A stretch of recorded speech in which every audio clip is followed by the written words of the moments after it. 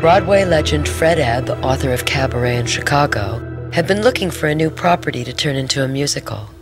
One day, he attended a screening of the film, Kiss of the Spider-Woman. I had enormous affection for the movie, and I thought they did a very good job. And I have also an affection for the Baroque, I guess. I had a tremendous affinity for the novel. I thought it was extraordinary. He immediately called his partner, John Kander. It all came about when Fred and I were thinking of projects. I called John and I said, Literally, Kiss of the Spider-Woman. And I said yes, immediately. And then I called Hal and I said, Hal, I've been thinking about a show called Kiss of the Spider-Woman. It's fairly uncharacteristic of me to say yes instantly. I said yes instantly, and they said, come on over. So I went right over to Fred's apartment and we started to talk. It's just an exotic story. It seemed extremely musical. It's a man who loves movies, and he loves iconographic, glamorous movie queens. That's musical comedy fodder. And then it has a challenge. I thought it would be a wonderful, unusual, daring, and fascinating musical. The main influence on me, besides the musical style of it that would be fun to do, was the fact that this is a story, half of which takes place in somebody's imagination. It existed on two levels, the realistic, the difficult, and the fanciful, which was in Molina's mind. You had to go through Molina, because to come out of someone's mind, imagination. In preparation for writing this, I listened to various musical styles, the influence of lots and lots and lots of music from all over Latin America. There was some thought given to the idea that Manuel Puig would write the musical's book, and he met with Broadway legend Hal Prince. He's a very intellectual, very, very articulate man, and he was an enchanting guy. Manuel was authentic and was wonderfully supportive and full of ideas. He had a spirit that was very infectious. How could you not respond to Manuel? I can't imagine you're going to find anybody who didn't. He was a charming guy. He got up and did the samba at one point. He was just fun. He would physicalize it for you by going like this. Putting his hands up here, the sort of liver coverage. He stood there and he said, you know, movies for me are this. Musical movies are glamorous women with both hands here. That's the pose they take. And that Puig would stand this way and would lift up this way and push his hands that way. And he would get up and he would start prancing around the office. It was so enchanting. He became, in my imagination, Molina.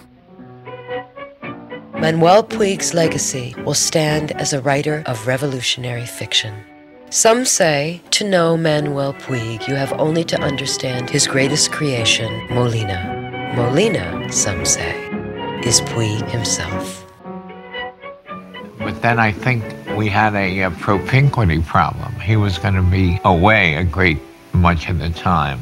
It became apparent that the distance that separated us would make it quite impossible. So I called him and said, look, this is not going to work. May I find a substitute? And he gave it his blessing.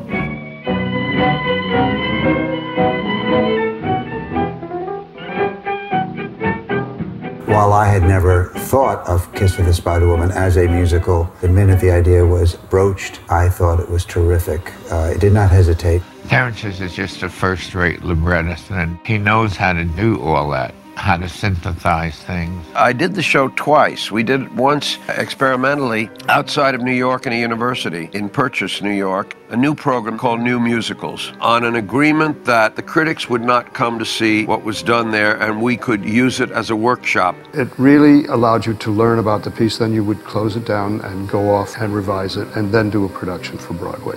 The whole purpose of doing it in Purchase was in a quiet, non-reviewable situation. Because the substitute writer was Terrence McNally, and Kander and Ebb were on it, and I was on it, there was no keeping the critics away.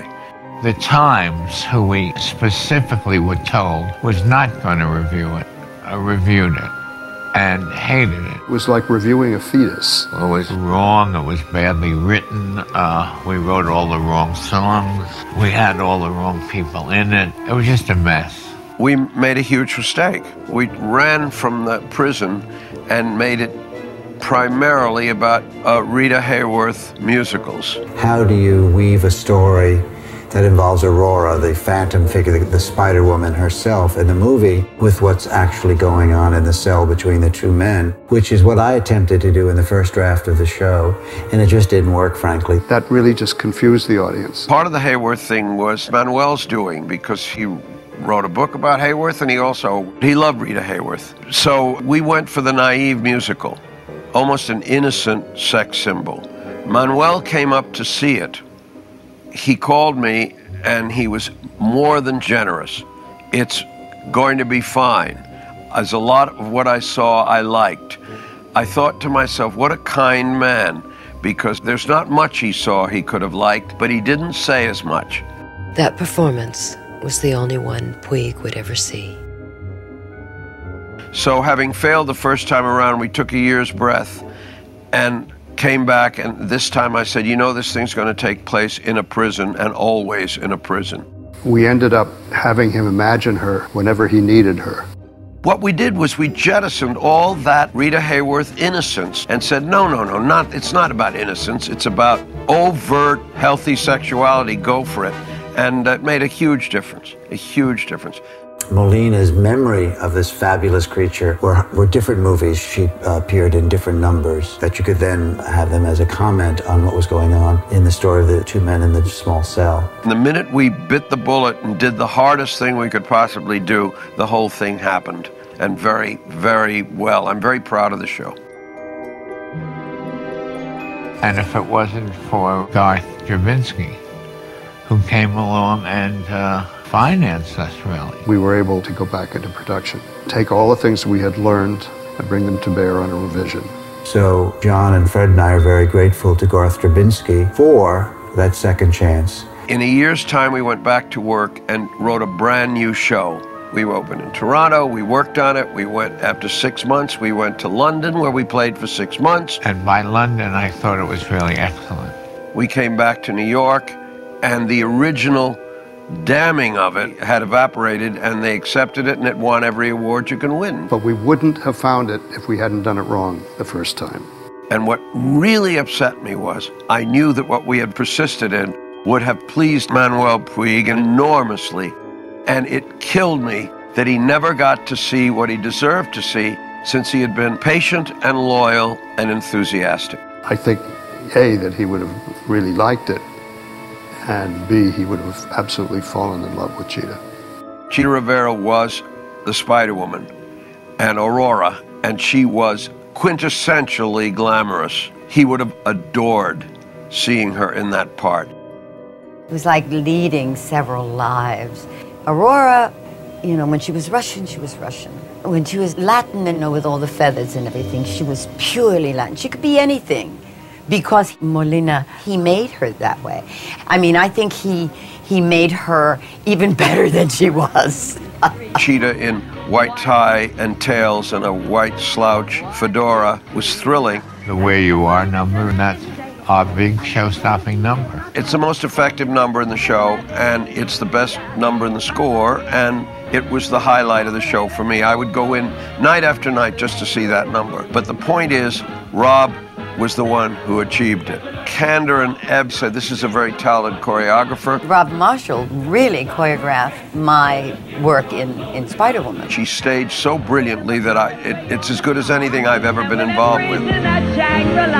If you run away, some matinee from where you are.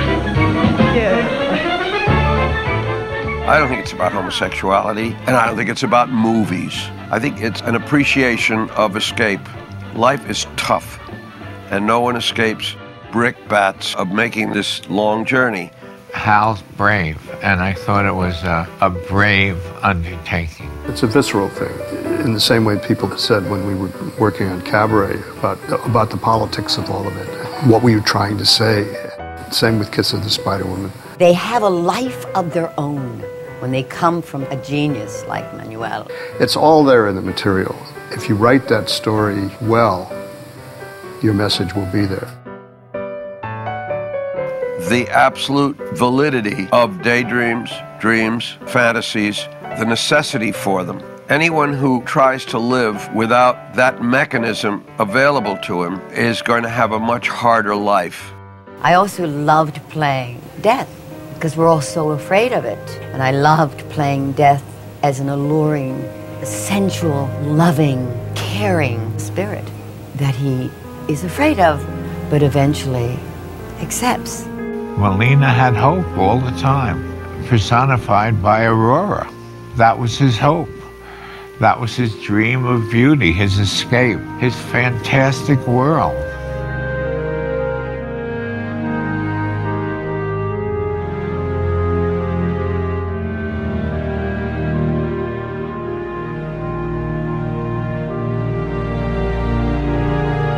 Of all of our musicals, I am most proud of The Kiss of the Spider Woman.